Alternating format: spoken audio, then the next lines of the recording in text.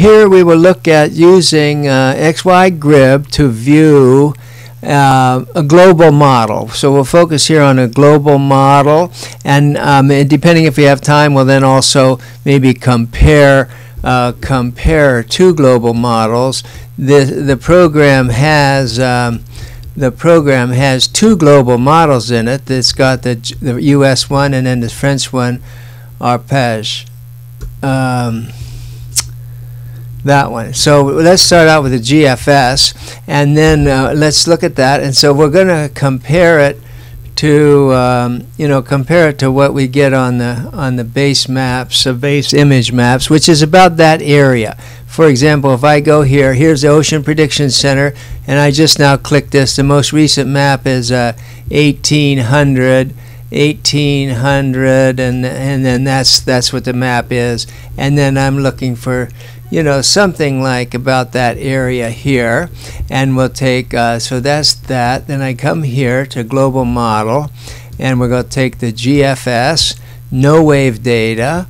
We don't need that kind of resolution for what we're doing now, and I'm going to look every 6 hours, say.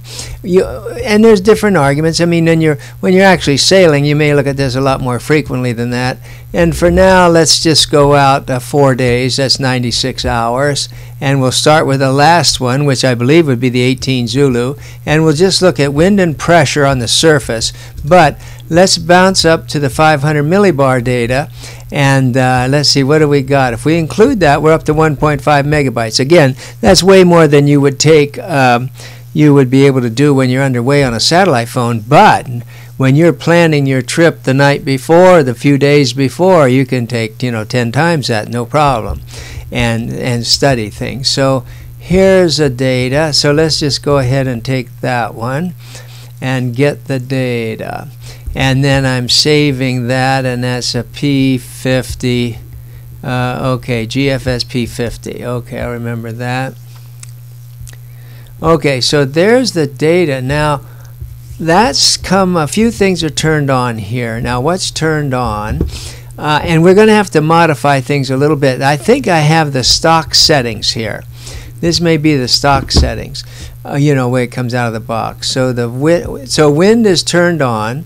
So that color code is the wind, and that's this color bar over here. So this yellow is like at 18-20 knots. This orange here should be getting bigger.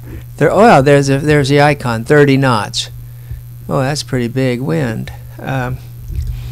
And I'm on a Mac, so I can hold my finger down on the command key and still look at this. So that's 30 knots, and you see over here is 30 knots. So that's about right. And I just roll the mouse. The mouse is rolling, changing the zoom level like that. And so that is that. And that looks good. And then we're altitude. You see, we're looking at where the wind and the altitude of the wind is 10 meters. And we've got higher elevation data. The thing here, I can think we can see these isobars okay, like this. But if we want to, we could go in here, graphical parameters. Here's the isobars, and we could tack them up a little bit. Let's go up there. Let's go to 1.6. And then let's make them red, just say for now, and just see what that looks like. Okay, so that's a little bit better maybe, or I don't know, maybe that's distracting. But that's the surface isobars like that. Okay, if you wanted to do that. Okay, and then let me just undo that for the moment. That's just showing you some options there. Reset back to where it was. Okay. Oh, it looks like it kept the thickness, though. It changed the color back. Options, graphical parameters. Yeah, but it didn't, isobars. Let's take them down just a little bit. Okay, so we see, and the reason I want to do this is if we look through here, let's step through and just watch. Here's the Pacific high, and what's the value of the high? It's about 1036, so that's really a nice high.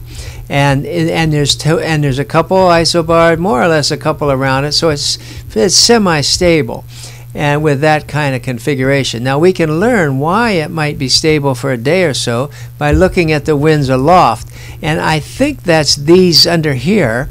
You see, if you look over here on this part of the page, you're seeing that data.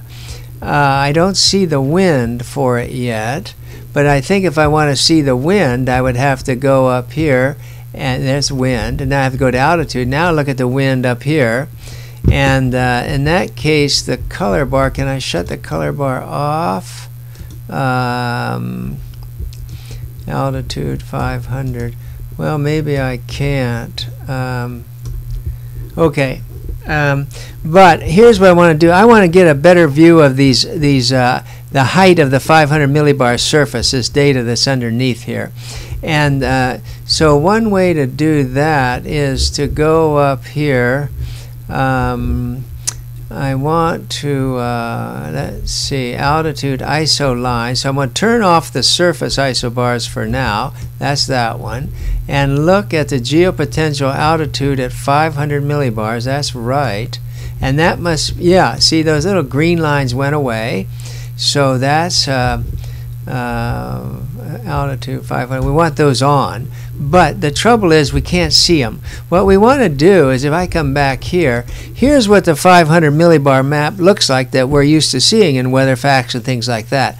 So to make your GFS pictures, you know, your Grib files look to be the most comfortable, the most useful for you, you want to set them up so they look something like that, right?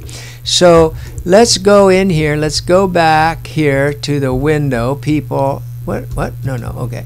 Options, graphical parameters, and these are called the geopotentials. I guess they're geopotentials, and let's just make them a lot thicker. Let's go up to say 2 on those. Let's see what that looks like. Good, that looks better.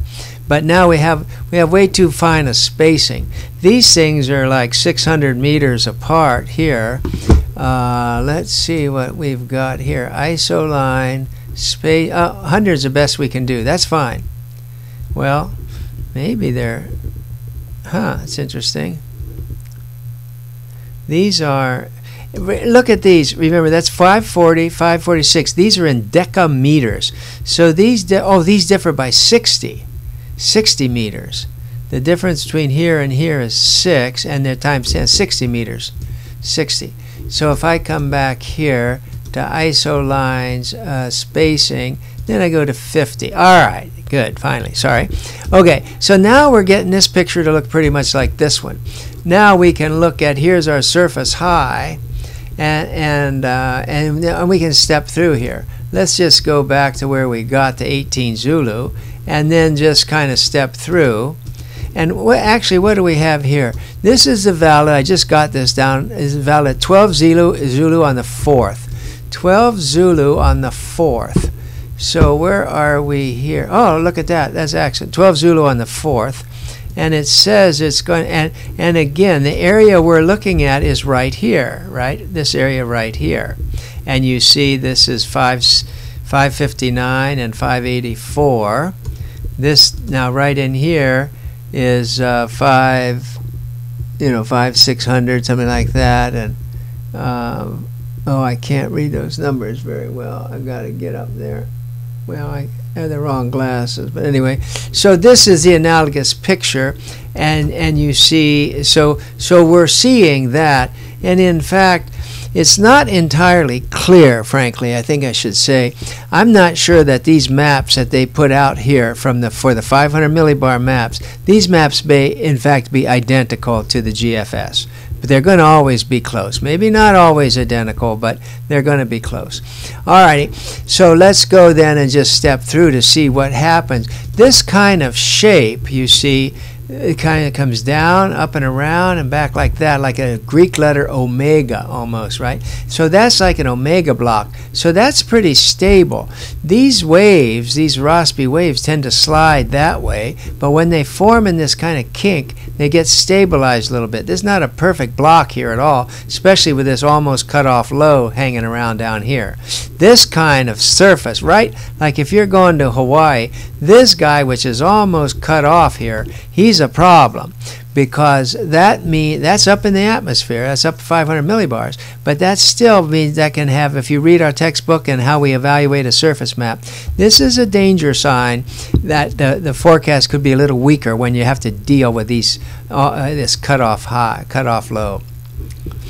Okay, so let me just step through, and then you see, there it does cut off. So, and then gets gobbled right back up on this side. But anyway, so this is a little bit tricky situation. This forecast could be maybe not as strong as we'd like. Okay, so there we go. We can get rid of, now that's what's going on upstairs. Now we can go back and look at the surface. You was on the wind, altitude, go back to the 10 meters above the ground. And now we go to ISO lines. We'll turn on the isobar. Whoa, those other guys are still on. Okay, off. ISO line, geopotential height, off. See, you got to come over, take the check mark off. Okay, so there, now we've got the isobars. Now I think I'd be a little happier looking at this if I had my my isobars a little more bold. So just go up and crank those guys maybe up to 2. Okay, so now you've got a surface weather map you can deal with. And then the route, and it's got one tool. You can't leave these on permanently, but you can at least draw. Let's say you're going San Francisco to Kaneohe. That's one of the yacht races, to Pacific Cup. It's like that race right there, right? And then you could look at, then go here, and you can do a meteo table and look right at that spot. Well, that's not, excuse me, that's the Great Circle route. You wouldn't go that. The actual route from here to there anticipates the location of this high. So it comes down around like this. So the more logical, let me close that down. Whoa, whoa, what is that? Close. Okay, whoa. Wow. I have to think through where I was. The thing, whatever button I pushed there was not right. It totally crashed my computer. That's kind of weird. Let's see, where were we? Well, anyway, we were looking at just a meteo. You can right-click here and look at a meteo table that just shows you, as a function of time, what the date is there. And that meteo table, let me just see if I can control its size. Okay, so this every program takes a little practice to learn how it works and so forth.